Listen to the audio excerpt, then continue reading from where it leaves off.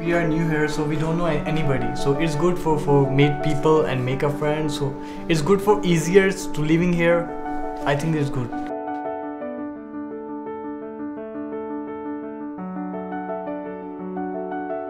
I think getting involved in housing is important because without homes, you don't really have much of a community. We're really taking a lot of different design principles and building our buildings and our homes to suit our environment.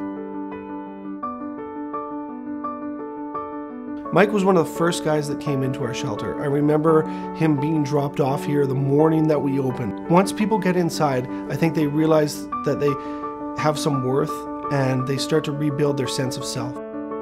I was homeless for over 10 years. I definitely will not go back outside. I do have 2 birds that I care about a lot, so there's no way I'm going back outside.